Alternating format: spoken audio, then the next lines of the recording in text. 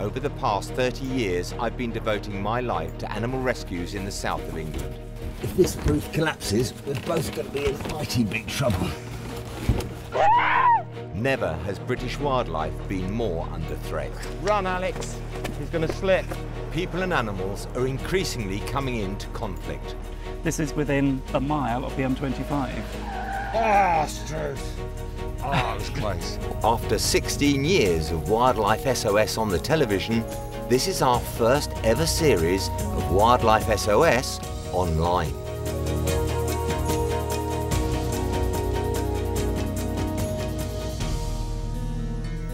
In this episode of Wildlife SOS, we catch up with our first badger cub, who's got an upset stomach. He's getting the full works today. And we have a final attempt to get hold of the deer that's stranded in the car park.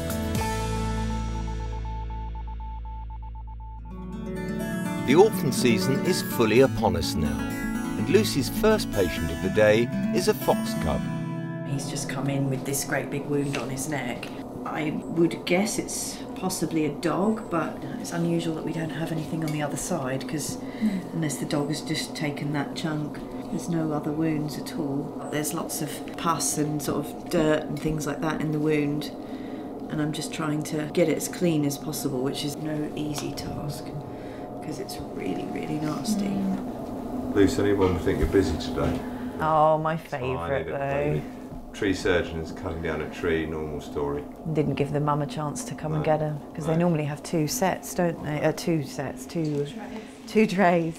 And this is only the beginning of orphan season. Basically this time of year it's absolutely manic. I mean, poor old Lucy was on her feet for 11 and a half hours yesterday. I know she needs the exercise, but I mean, apart from that, she rolls her eyes at me as well an awful lot this time of year. It's manic. I mean, we are on the go literally 24/7. Lucy's on her feet and doing things 11, 12 hours a day, and she has to come out at night if there's a call out. So this is what we call silly season or orphan season. It's busy. So he's just waking up from the anaesthetic now. The noises that he's making is just, he's not really fully aware of where he is and what's going on at the moment. It's not necessarily that he's in pain. Just spraying a little bit of wound treatment with insecticide around the outside just in case I've missed one fly egg, and that's pretty much all we can do for him.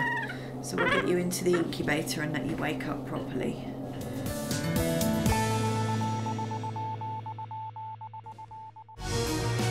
Last time on Wildlife SOS, we were called out to rescue a male deer that was stranded in an office car park.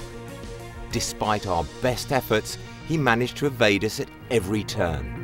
And we now have one last chance to catch him before he gets loose onto a fast and busy road.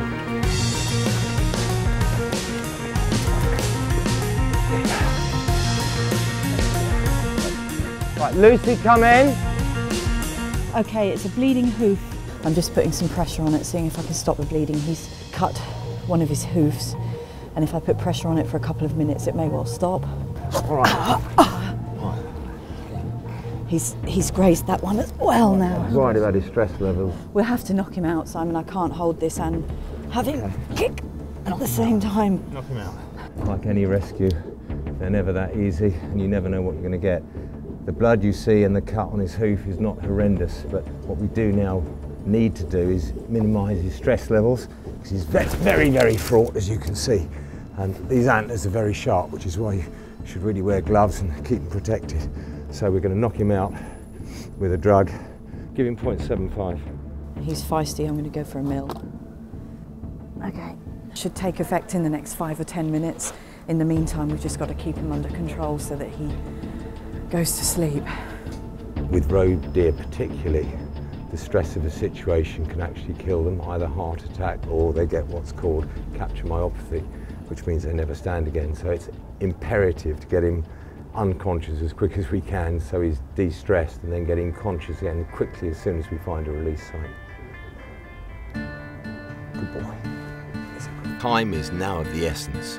We don't know the area, but have to try to work out where he would have come from. Finding a close, suitable site is vital, so that we don't have to keep him sedated for too long.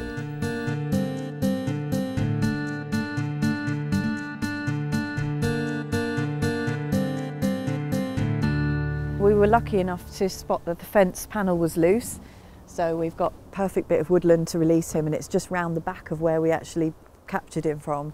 You should always release them within 1,000 metres of where they were found, because he's going to know the whole of this area. If we took him much further, then he's going to have to start again, which is not the right thing to do for a deer. So we're going to take him round the back of this all overgrown wooded area and release him here. But first of all, we've got to give him the reversal to the sedation that we gave him earlier. So we'll get him all in place, give him this, and then the clock starts ticking and he'll go free. Go back, go back, it's fine, go back. All right, no. So that was how quickly they reverse from the sedation. I just want to get it in a good place so it's going away from us. All right, off you go. Well, it's brilliant because he's melted well and truly into the undergrowth. He's got acres and acres he can go up here, and by tonight he'll sort himself out, and he's probably on his home territory, to be honest. We can never be sure, but it's very near to where we rescued him from. After spending the entire weekend in the car park, the deer is finally back to the wild.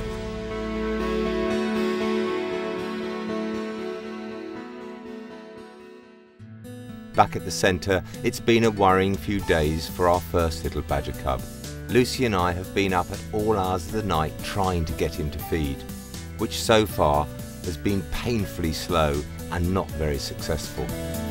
Emily, some of the volunteers have said that he's had some horrible diarrhoea this morning. Really quite worried about him. He's still not eating as well as we'd like either. You think in the wild he's having mum's milk and sort of bits and pieces that she brings for him to eat, and we've put him on a complete puppy food and milk. It's going to upset his tummy, so I don't think that's helping. First of all, I'm going to worm him, and this is something that we would do anyway routinely, but this is just in case he's got any worms, because of course in the wild when they eat earthworms, that's a source of them getting those parasites. So I'm really sorry. Oh, you like it? That's good. It is strawberry flavour. It's your first strawberries. And he's getting the full works today because I'm going to give him this probiotic, so it's like a friendly bacteria, and it's also some kaolin to settle his tummy and stop that diarrhoea while his body adjusts to the different food. Oh, you're very brave, aren't you? Just let him munch on that for a second. You finished? Now I'm going to do something horrible to him, which is a quick injection. And this is just a multivitamin. It does sting a little bit, so just be ready, Emily, if he does. Brave boy. And then finally, this is a brand new donation of something called Puppy Stim that we were given from Mill Pledge. And basically what this is it stimulates any sort of failing puppies. It's multivitamins, it's a bit of a boost. So hopefully this will just give him a perk up. Oh, he doesn't like that one. That's not so good.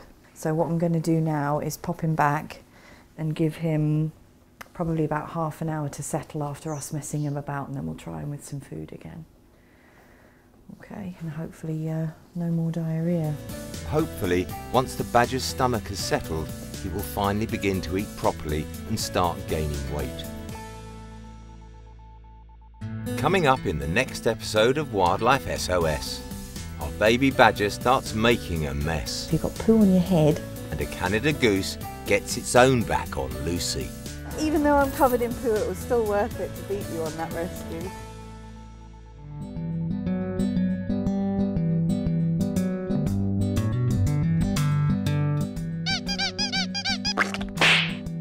Lucy was supposed to be doing the intro to this piece, but she's bottled it and corpsed. So I've got to say, hey guys,